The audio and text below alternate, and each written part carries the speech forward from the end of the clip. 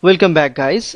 In this video tutorial we'll be talking about the sequencing method called Maxam-Gilbert method. So I am using an image which is a beautiful illustration of how Maxam-Gilbert process works, and actually I am taking this from the biochemistry book, and I'll be referring to that, and I'll put the link in below for the understanding. So let's talk about the Maxam-Gilbert method of DNA synthesis and DNA sequencing. Maxam-Gilbert method is described based on the name and of the discoverer, who are the two scientists, Maxam and Gilbert. And the thing is, the sequencing method of Maxam-Gilbert based on the very basic understanding which is called the chemical sequencing. Because these sequencing methods rely on the chemical synthesis process. Because the thing is, let's say this is the strand or the DNA sequence that we need to sequence, right? We don't know the sequence. We have a DNA strand, unknown sequence, and we can sequence that DNA by using some chemical termination processes. So let's talk about what we mean by that chemical processes in much more detail here. Let me break it down smaller. Yeah, okay, that will be good. Okay, so let's begin with the sample DNA. So we have the sample DNA, and what we prepare here, we need to prepare a homogeneous single-stranded DNA from that sample DNA, because sample DNA is double-stranded and we don't want double-stranded DNA for our reaction. We want homogeneous single-stranded DNA, and we are just preparing it from our double-stranded DNA. And preparation of a homogeneous single-stranded DNA is pretty easy because it is a one-strand structure of that DNA, because we know DNA has a complementarity nature. That means if we have a one DNA strand structure, we can ultimately guess the other complementary DNA structure pretty easily based on the Watson-Crick pairing, that is A pairs with T and G pairs with C, right? So here what we can see, that this is the homogeneous strand that we get here, right? So once we get the homogeneous single-stranded DNA, then what we do, we add a phosphate group, and this phosphate is radio-labeled. This is radio-labeled. That's why it's called P32. It's a very common type of radioisotope for phosphorus that is widely used in biological processes. So we add it into the 5' phosphate of that DNA. So once we add that 5' phosphate, this 5' phosphate to this single-stranded homogeneous DNA that we just prepared, we are ready to go with our reaction. Now this is the preparatory phase for this Maxam-Gilbert reaction. Once we prepare our DNA by tagging it with radio-labeled phosphorus at the 5' end, now we start the major process for Maxam-Gilbert, and that is the chemical, remember, chemical termination process. Now that means what we have this sequence, and we need to find what this sequence is all about. Now remember, we don't know. Actually, in this case, for our understanding, we are drawing the sequence, we know the sequence, and I'm just showing you how to do that. But the thing is, actually, in reality, we never know this sequence. That's why we are sequencing it, right? So it will work by the formula that we are going to study now. Now let's say in Maxam-Gilbert process, the idea is to add certain chemical agents which will degrade and cleave certain bases out of the DNA. For example, if this is a single-stranded DNA, now if we add the chemical called DMS or dimethyl sulfate followed by piperidine, both are the chemical agents, if we add those two things one after another, it will cleave guanine out of this DNA strand. Okay. So that is called the G reaction, and that reaction should be carried on in one particular test tube, that is called the G test tube, right? Or test tube number 1. So let's say G test tube. In the G test tube, we just add DMS followed by piperidine, and we know that whatever sequences are there in unknown DNA, it is going to cut guanine out of it. So if it is cleaving the guanine out, it will make break in the DNA, right? Because how many number of times the guanine is present, it will create that number of breaks. For example, in this case, there are 2 guanines present, so they are going to produce 2 breaks in the DNA, ultimately leading to the generation of 3 strands, and that's what is going on here, right? So it is a test tube number 1 or guanine test tube. Now in the test tube number 2, we have added other chemicals which will cleave adenine out of the DNA, and some amount of guanine. I mean, whatever time they are getting adenine, they will cleave the DNA, but only in certain cases they can also cleave guanine out. That is called A plus G test tube, right? So that is called A plus G test tube there.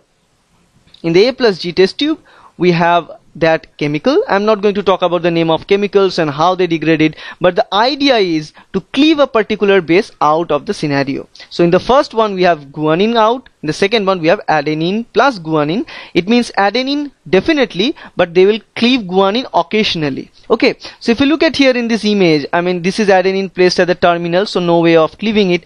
Now another adenine at the bottom, so one cleavage, another here, so two. So due to the presence of adenine twice, actually thrice, but one in the terminal, so it won't cleave anything, it won't change anything, but presence of adenine here twice, so it will actually cleave the DNA 3 times. So we'll get 3 cleavages for adenine, and if there are guanine present 1 and 2 twice, so 2 cleavage for the guanine. So what we get here is that 5, so 3 for the adenine and 2 for the guanine, so 5 cleaved DNA strands, and that's what we are getting here in the second test tube. Now in the third test tube, we'll add certain chemical which will break down thymine out of the place. So it will break the thymine out of the place. So as the thymine is cleaved out, and occasionally it can also cleave out cysteine, so cytosine, I just so it will cleave thymine and cytosine. Keep on repeating cysteine there. So thymine and cytosine, these 2 bases are there.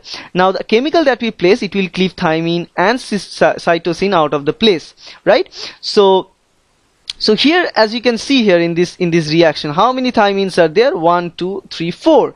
So as a result, what it will the number of the cleaved DNA they are going to generate here due to the presence of thymine are 4, and for the presence of cytosine it will be 1, 2, so 2. So it will be ultimately 2, and so actually how many number of times it is going to cleave? As you can see here, it can cleave from this thymine, so it can generate 1 from this thymine, so 2 from this thymine, 3, 4, 5, 6 for the thymine itself. And for the cytosine, it can be twice. So ultimately 8 cleaved DNA can be produced from this. So how many number of combinations is possible? You can just tell it by looking at this DNA structure. So 8 times now. And the last one, we add certain chemical which is only cleaving the cytosine out of it, right? So cytosine will be cleaved. So the fourth test tube is cytosine test tube. So there are 4 test tube. The idea is we will be putting in each test tube certain chemical which are selectively cleaving a particular nucleotide out of the DNA, and as it is cleaving that nucleotide out of the DNA, ultimately DNA is broken down into fragments, and we'll get number of fragments from each test tube. Now, so once we produced all these different fragments from our DNA of interest, now this last thing is to run the electrophoresis and look at the data, because after running the electrophoresis we will go for the radioactivity, radiography. With the radiography we can tell the position of each bands. How? Because we just marked them with P32, because P32 is a radio labeled isotope. As a result of that, in audio radiogram we can see the presence of each bands, and easily we can interpret the result. So once we get it, once you understand this thing, so I need to rub this because yeah, so let's scroll it down a little bit. Here we go, and let's take another color. Let's take blue, let's take red. So here we go. So we have this 4 test tube. Remember, one is for entirely G, one is for A adenine plus guanine, another one is for the thymine plus cytosine, and the last one is for the cytosine itself. So 4 test tube destined for 4 different types of combinations. So now what we can look, after that we'll load the gel, right? Remember, in each test tube we can run only one well of the gel. We cannot mix them, because if we mix them it will completely destroy the experiment, right? So it's very, very important. So that's kind of disadvantage for this type of experiments, because we need to run 4 different setups continuously from the beginning of the experiment. So then we load them into the well. After loading them into the well, what we'll check, we do the electrophoresis. So after the electrophoresis we do the radiography. Autoradiography is done. Now radioautography plate is there. Now from this plate we can identify certain things. Now how can we identify? Let's see here. So this is the band pattern that we form. Now remember, when in each tube we not only get the breakdown product, but also we can get some of the products, some of the DNA strands which are not broken. We also add that for a marker, so that we can understand that whether the process occurred correctly or not. So in all of this result on gel electrophoresis plate or radiogram plate, we can see the presence of one band common to all of them, and that is the total length of base pair. Remember, whatever we are talking about, the number of nucleotide in the base pair is 12. So it's a 12 nucleotide long sequence we need to deduct. It's very small, but for the experimental purpose and for the understanding, we are taking it very small. But actually in real life, this Maxam Gilbert sequencing used to produce 200 to 400 nucleotide sequence at the same time, and it can be done. But it is not enough, because for human genome it is a billion base pair long. So in that case we require something more advanced. That's why we move on towards the advanced techniques and also next generation sequencing techniques. So if you look at here, that in all of them we have the 12 nucleotide long, the single nucleotide DNA sequence that need to be sequenced. But rest of that band, so that band is common to all. I don't need to bother about that anymore. Now to find out the sequence. Now let's look at here. Now the 11, so here comes the length of the bases in this particular lane actually. So you can also run the ladder sequence there, so that you can find the reference for the length. So the length for the 11 number 11 nucleotides, we can have 2 bands here. We are having 2 bands, one for the C and one other for T plus C. That means here in this particular 11 stretch nucleotide sequence, we have when we terminate C we have the 11. When we terminate both T and C, we also have the 11 from the 12, right? Remember, 12 is the actual one, so we have 12 nucleotide long. Now we are getting 11, so 1 is released. So if we cleave C out intentionally, we get 11 nucleotide long. If we get T and C both out, still we get 11 nucleotide long. What does that mean? That means C is common for both of them. That means the nucleotide we cut out is definitely C, not T. Because if it is T, then it will reflect differently in the next tube. Try to understand. This is the most important part for interpreting the result. Because C is common in both the case, and if we cut C out, as a result in both the cases we get 11 nucleotide long, only one nucleotide out, though we treat it for T and C both, right? That means the first one will be C. Now if we look at here the next one, the 10 nucleotide long.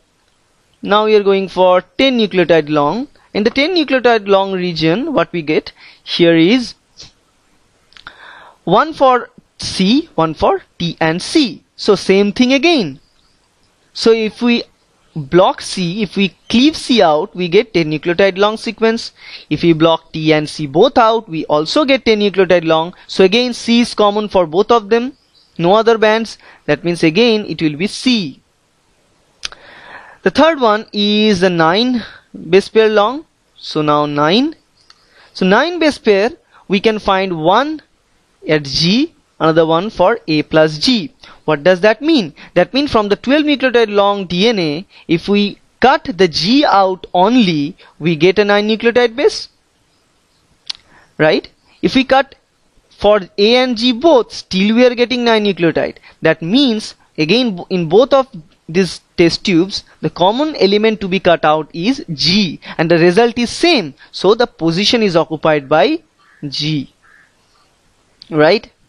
Now the 8th, so from 12 now we get 8 nucleotide long sequence. and the band, we get only one band at A plus G, right? That means we get, so if we add the chemical which will eliminate A and G out of the place, we get 8 nucleotide long, right? Now if we look at the G only, in the G there is no band. That means if it's supposed to be G, in that case we should get a band in the G, right? Because if we cleave this 12 nucleotide with only G out, we should also get this band. If it is A plus G, we are getting the band, right? That means if that's why we are not getting any band in G, but in AG, that means the uncommon thing here is A, so it will be A. After that, same thing occurs, we get a band in T plus C, but not in C. That means the sequence is T. Again, we get a band in T plus C but not in C, so again it will be T. Then again we are getting a band in T plus C as well as in C.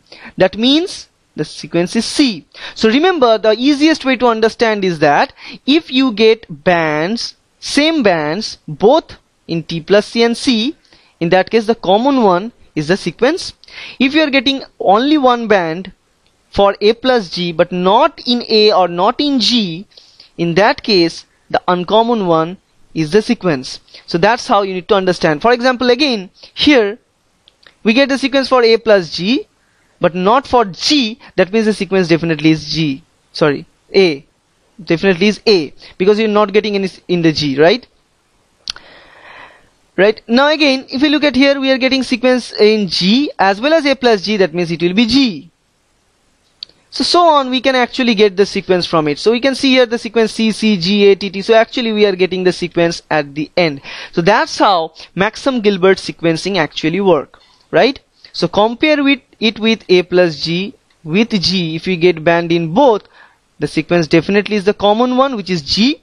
If we compare it, if we find it only for A but not for A plus G, sorry, let's say if we're getting the sequence for say A plus G but not for G, in that case the sequence will be A. So this is the actual funda. If sequence is present in both, the common one is the sequence. If the band is present only in the double one but not in the single one, the uncommon one is the sequence. Okay, so that's the Maxam Gilbert process. This kind of a little bit complicated, but if you understand this and go back, you can rewind this video and watch it. It will be pretty easy. And this whole picture is taken from the Biochemistry 2nd edition from Matthews and Van Holt, the Benjamin Cummings publication. The copyright goes to the actual producers and developers of this content. It is extremely helpful and a beautiful picture to illustrate. So that's it guys, and I hope that's helpful. Thank you.